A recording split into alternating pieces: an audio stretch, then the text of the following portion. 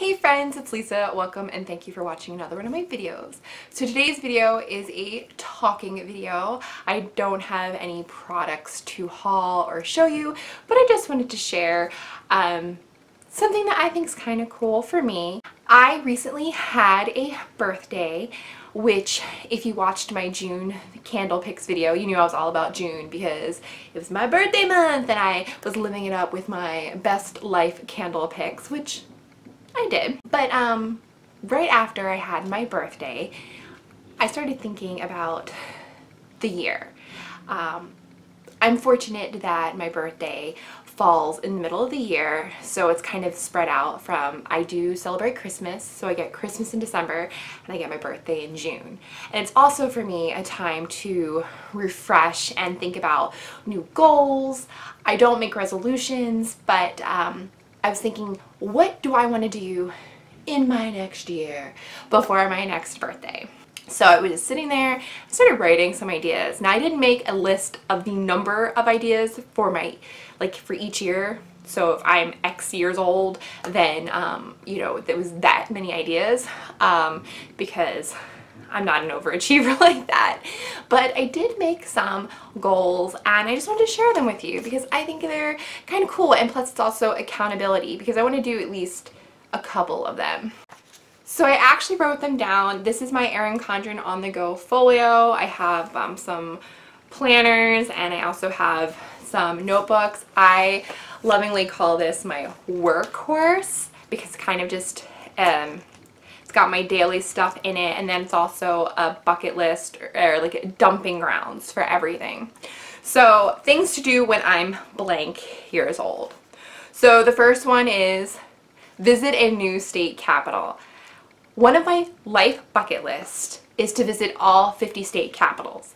And when I say visit all 50 state capitals, I'm actually talking about physically seeing and visiting the Capitol building itself.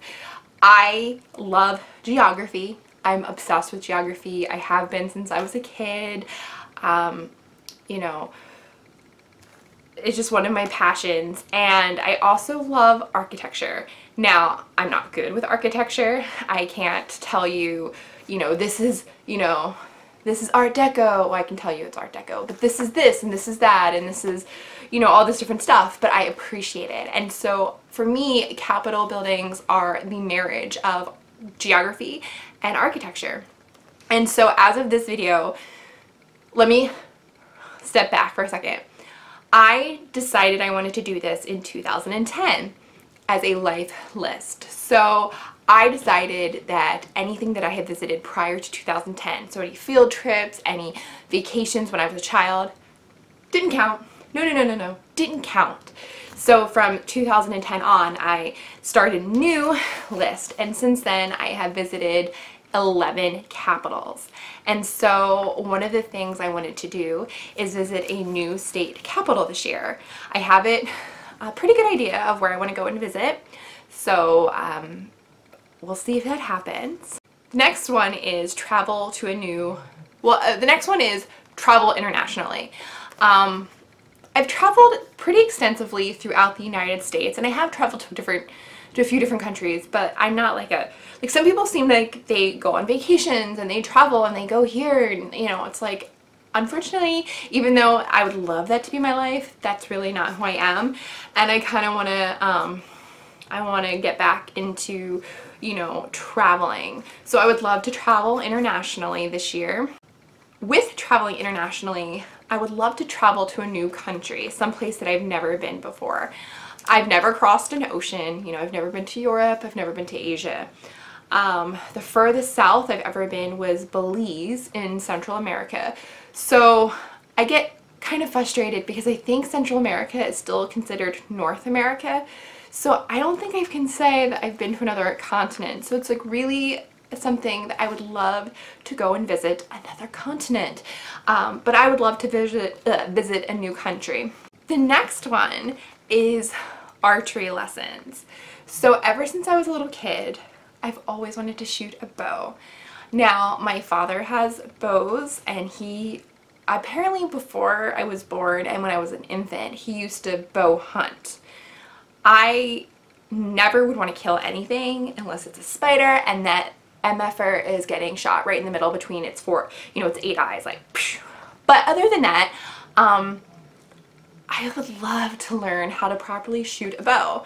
Like Gina Davis ended up in the Olympics because she decided one day that she wanted to shoot a bow, and it was like, girl, you're Gina Davis, but she could do whatever she wants. But yeah, I would love to learn how to shoot a bow, and it would just be for target practice. I wouldn't be killing anything, but I've shot them a few times in my life in my backyard, at a range a couple times, and it's just something that I would love to take up. The next thing that I have is take a dance class. So even though I have crippling social anxiety, I love dancing. Like, I love to dance. I love, like, I can't even explain it, but I usually don't because I'm constantly worried about the thoughts of every other person and my perception of what they're perceiving, and then going in that dark spiral. But I do feel comfortable if I'm in an environment where, like if I'm in a class and everybody else is learning, then I'm going to be learning. And so I would love to take I was explaining to someone, I'm like, I want to do an adult dance class, but I'm like, no, not like pole dancing or anything like that, but there's nothing wrong with that. Like, that's fine. I did it once for a bachelorette party, and man, it kills your arms. But like, like I would love to do like a hip hop or like funk type of class. I think that would be so much fun. The next thing actually shouldn't be that surprising, considering that one of my passions here on YouTube is sharing my candles that I pick out for the month. But the next one is learning how to make my own candles. And I mean legitimately make a candle, not melt down a candle that I've already burned and kind of just, make a candle that way. Like, I want to pick out the container. I want to, really think about the types of wax that I want to use. I want to make my own, scent blend, or at least pick the scents. I want to learn how to use dyes and maybe make colored candles. I want to seriously learn how to make an actual candle. And I'm not thinking of, oh, I want to make a business one day. It's nothing like that. Like, this would be purely for me, but it's just something that I've really thought about and I really want to do. And so I'm surprised I haven't done it earlier in my life, but it's something that I would love to do this year. The next one has to do with another hobby of mine, and that is chest hooping. And what I mean by that is that I hula hoop, hoop dance, practice flow, whatever you want to call it. I had always wanted to hula hoop, and it wasn't until 2017 when I found a hula hoop class, a hoop dance class. And I walked in there with my hula hoop because I had bought one years earlier. And I walked in and I was like, I do not know how to hula hoop. Like, I could not keep it up. So now I can waist hoop, and I've been taking, well, I took classes for a while when I lived in New York, and I've taken a class last fall here in Pennsylvania. And then I just follow tutorials and things through either YouTube or Instagram. But I really just like going in my backyard and just kind of doing my thing, because it feels good, it makes me happy, it burns calories, and it's just, I don't know. It's just something I like to do. But my point is on here, as I would love to like shoulder and chest hoop, so I can waist hoop. And I just found out recently I can neck hoop, which is awesome. I can hoop on my elbow and stuff like that. But I would love to just be able to shoulder and chest hoop. And also there is a move that is called breaks and paddles, where you're constantly moving the hoop with your arms, and you're basically, if you're going like this with your arms and the hoop is like,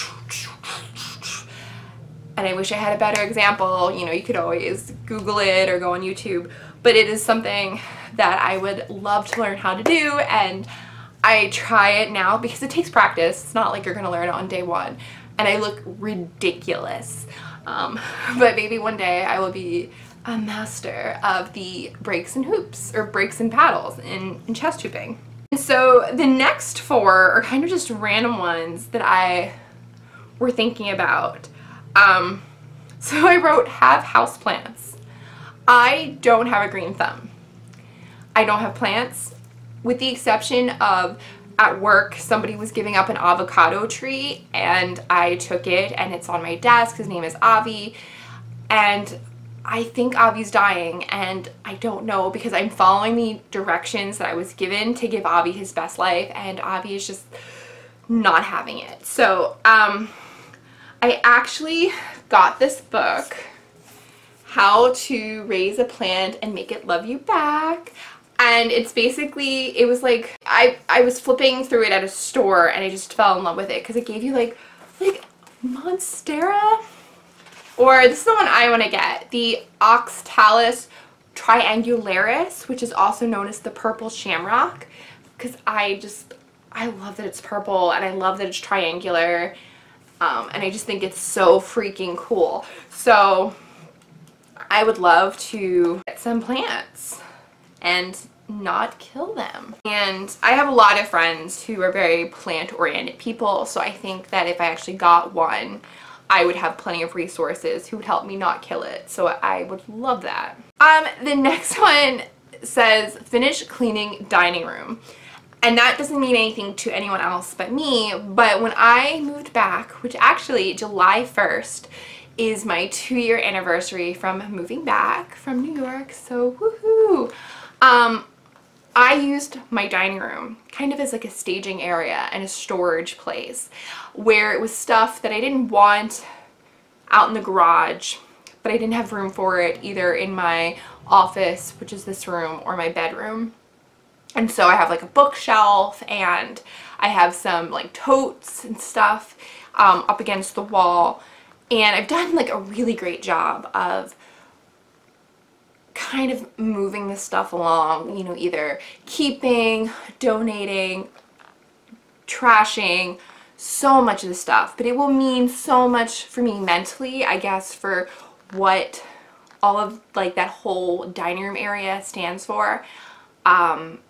It would do so much for me mentally once it's all cleaned up. So I want to finish that, and that is a goal for this year. The next 2 are things that are just really things I would like to do because why not? So the first one is try a Reiki session. Now, I am a huge fan of ASMR, and one of the things that it's a big theme is Reiki sessions, like energy pulling and your chakras and things like that, and I think it's really cool. Actually, a few years prior though, before I got into watching ASMR, I actually went to a night school class for Reiki, and there was a Reiki master, and we, you know, after I finished the class, like it was about a 6-session class, I got a certificate or something, and you know, it wasn't that I was a Reiki master, but it was just like the beginning of Reiki. And so I would love to get it done on myself, you know, to really see if it makes a difference. I think it does. I would think it does, but I would love to go to a professional. So I've been researching that. I know someone, one of my friends, who has actually gone to a Reiki professional and really believes in it, so I would love to try that. And the last thing I have on my list is floating. Now, what I mean by floating is salt bath floating. They're kind of relatively new in my area. There's a few places that have them, like float spas, and there's actually one right around the corner from my work. So I'm like gonna get to it before you know, I miss my opportunity. But it basically is, you go in these rooms and there's these tanks, and because it's made out of salt water, you can't sink, you float. And some of them say they have lights, and then some of them say they turn the lights off. But basically there might be some soothing music, or it might be like completely silent. It's kind of like your preference. but it's the sensory deprivation kind of experience. And you know, you might go for 60 minutes or 90 minutes, but a lot of the reviews and the feedbacks that I've read say it feels like 2 minutes. Like you're gonna be in there for 90 minutes and it feels like it was like 2 minutes. It just goes by so fast. And you're really like, you're like calm, and you know, it's just an experience. And so I could either totally love it or I could totally hate it, but I won't know until I try. And so I wrote it down on my list because why not? It's my list. So do you see this adorable pillow my friends bought me for my birthday? I know this is like not part of like my list, but it's pretty much my dog and a beautiful yellow umbrella, which is perfect because I love yellow, and it's so freaking cute. I love it. So that was the list of things that I have decided that I would love to try to accomplish before my next birthday in June of 2020. If you liked this video or found any information helpful, please think about giving this video a thumbs up and subscribing. And until next time, I hope you all stay well. Bye!